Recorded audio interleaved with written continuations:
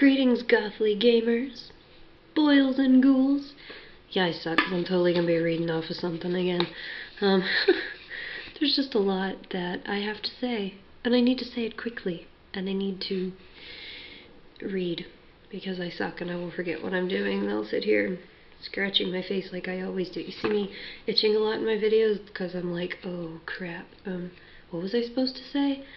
Anyway, the game, or games, plural, of the hour happened to be in honor of a new addition to a classic franchise. However, I'm not actually going to discuss Mirror of Fate.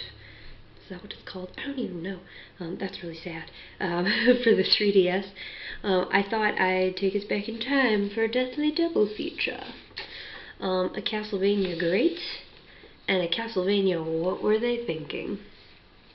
But sharing in common many gothy traits, a saving grace for the undeniably off-putting Castlevania 64. And a visual aid for that. The very first 3D Castlevania. The game that has put people on edge whenever the words 3D and Castlevania are in the same sentence. But hey, Lords of Shadow was good, right? Anyway, this is one of two 64 titles. The other is basically the same, but features an alternative story, I guess. You get to play as Cornell, who is a werewolf, if you know Castlevania characters. Which sounds pretty cool, right? You know, witches, werewolves, Death himself, Dracula, other vamps, not to mention a Frankenstein monster, which I haven't really seen before. I mean, they have, like, zombies and things, but this is different. And one of my favorites is the first boss fight in the game is this, like, Odokuro kind of thing. It's like a big skeleton thing, like a giant skull. Which, you know, the game's Japanese. Why not? And it has the quintessential creepy castle, musically partnered with a lulling violin theme. And you might think, all of this in 3D?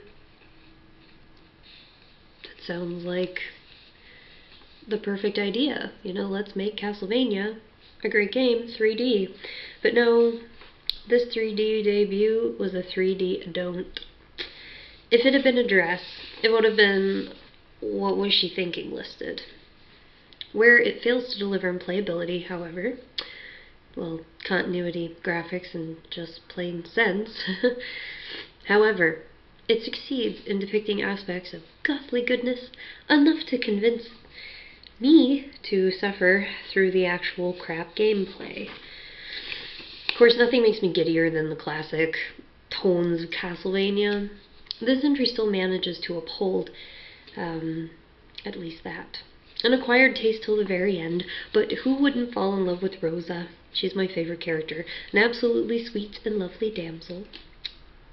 The only one with decent fashion sense in the whole game. Who also happens to be a tormented half-vampire who waters her flowers with blood. See, for me it's the little things. Like how you don't actually find out Dracula's hidden identity because he's one of the characters in the game, and you don't find out unless you play the game exactly the right way within a certain time frame. There are a lot of moments. For example, skeletons on motorcycles. What? They didn't have motorcycles back then. The Frankenstein monsters, the chainsaw. Are we Evil Dead now? I don't know. And it automatically loses a bat for completely, inexplicably unfortunate and unforgivable gameplay. But the music. It's fantastically dark, and much like Symphony of the Night, it has a lot of waltzes, specifically the main theme. It progresses from this, like, lullaby. It's kind of putting you to sleep, and then it goes into this waltz, and it's very mischievous sounding. It's kind of like, you're like, oh, you're getting comfy, the music's nice, and all of a sudden it's like, no, you are not safe. So don't get comfy. The game's theme, it has a lot of themes, but they kind of play on what makes tragedy beautiful, accepting your mortality, the mortality of your loved ones, and to remember that not everyone you meet in passing is exactly who they may seem outright. They may one day have more value in your life than ever thought possible. Well, that's what I gathered, what it evoked for me. Pretty deep for a poorly rendered crap bag. 4 out of 5 bats, for sheer gothusiasm. Yeah, well, either way, stay tuned for what makes Super 4 so super, because as I said, this is a double feature.